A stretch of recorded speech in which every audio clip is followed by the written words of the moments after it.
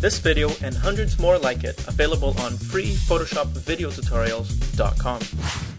In this video, we're going to learn how to make objects appear to be going through some clouds. So normally you'll be doing this with some balloons or airplanes or anything that would be up in the sky that you want to make it seem like it's going through some of the clouds. So let me just show you how that works right now. So we have the picture of here of our sky with our clouds, and we want to make a plane appear to be going through these clouds here. So we want it to be coming through here so that the back of the plane is actually visible. Then it disappears through the clouds and it kind of just goes out of the clouds here by poking out of the clouds in this end here. So we have the picture of our plane here. And the first step, obviously, is to select the plane from this image, to remove the plane from it and put it into our clouds picture. So the way we do this, there are many ways to actually select the plane. A very good way is magnetic lasso tool to select the plane. You can also do the magic wand tool to select it, or select the sky if that's easier for you, and then inverse the selection. So select everything else but the plane, and then go to select and inverse if that's easier for you, depending on the image. And for me, usually the quick selection tool, if you're using a latest version of Photoshop, you'll have the quick selection tool. It works the fastest for me, so that's what I'll use real quickly.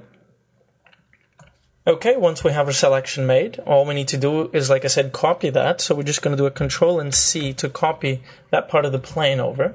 And now we're going to go over to our skies layer, and we're going to paste that, Control and V to paste that in. Now, it's on a separate layer, but obviously it's a bit too big. So you'll usually find yourself that you're resizing the plane, obviously, to fit within the dimensions here of the clouds, so to look realistic. So we're going to do a Control and T to shortcut to resize, the quick transform. I'm going to lock here this little chain here and change the percentage here to 50, just so I can get my handles here, because the plane was too big and I couldn't actually adjust the size of the plane. So 50% or 10%, whatever the case might be, is just a quick way to just get the handles here. Now holding down Shift, I can resize the plane, position to it where I want it to be, making sure that it is, realistic. And that looks pretty good. I'm going to press OK, press Enter on that. And so we have our plane here that is ready to be simulated in the fact that it's going through the clouds, right? So we want this stick hanging out and this part here also hanging out. So the step to do this is essentially the logistics of this is that we need to add a layer mask of clouds in this so that we have the clouds going through, the plane going through the clouds. The way we need to do this is we unview the plane layer. We select the normal skies layer, the background layer. Now we're going to go into our channels palette. If you don't have that open, it's under Window and Channels. And now we're going to select the channel that has the most contrast between the sky and the clouds. Usually it'll be the red one. If you look, the red one has the most contrast. So we need to copy that so that we can paste it onto our layer mask. So the way we do this is Control and A to copy, to select all, Control and C to copy. Now we're going to go into our, just click on the RGB here to go back to normal, to our regular channels. Now we're going to go back into our layers, view the plane layer, select it, and we're going to add a layer mask. Right. Now, the idea is to paste that, the clouds that we just copied, paste that into the layer mask. But if you paste that, you see what happens is instead of pasting it into the layer mask, it pastes it into a new layer. So the way around this is it's a little bit of a trick. What we need to do is enter different view mode in the layer mask. So we need to Alt and click on the layer mask, which will expose the layer mask, right? It'll just show the whole layer mask and not the image, just the layer mask by itself. Obviously everything's turned to white because our layer mask is white. So within this view, pasting actually works in the way that we want it to do. So we're going to do Control and V. And we have that pasted in there, right? So now we need to get out of that view mode, right? So we're just going to Alt and click again. And there we are. Now we are I'm just going to deselect here. And we're going to inverse that selection. And now you can see that we have the plane coming in and out of the clouds. Now I'm just going to unlink the two layers so that I can move the plane around and without the mask actually moving around. And I'm doing this to just show you one point, is that it's not exactly doing a proper job right now of showing through the the plane and the clouds, because what we need to do is just add a little bit more contrast between things.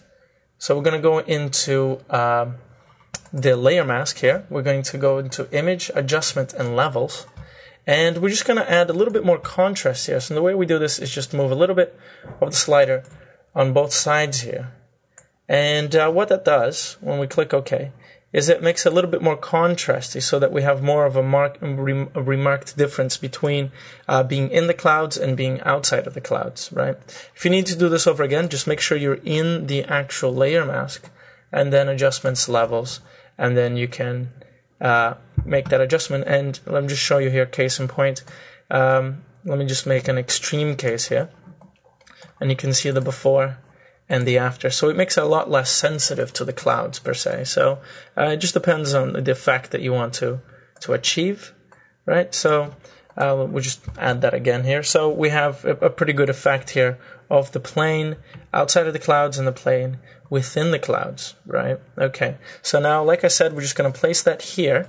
And of course, you want to make some modifications slightly. For example, I wanted this to be coming out of the clouds and this here as well. It's kind of obscured at the moment. So what we need to do is go into our layer mask. And now painting with black with an opacity of 20%. So we want a low opacity. We want to use white. Sorry about that. We want to use white. Black would make it be more obscured, right? So with white, we want to be revealing more of the plane. And if you make a mistake, just use black here to obscure it. And essentially, you're just going to be playing around, revealing more of the plane as it comes out of the clouds and leaving it obscured when it's not. Now, you can lower the opacity further. Not that low. Okay, further. And then you start seeing that the plane starts coming through the clouds a little bit more if you want to. It depends how far into the clouds it is, right? So we're just going to make some modifications here. Make that part of the engine show up a little bit more. And there you are. So let me just show you the before and after here. So I'm just going to throw this away temporarily here. So that is the before. And that is the after. So we have the plane actually going through the clouds, and it's a pretty cool effect. If you enjoyed this video, show your support by subscribing, rating, and adding it to favorites.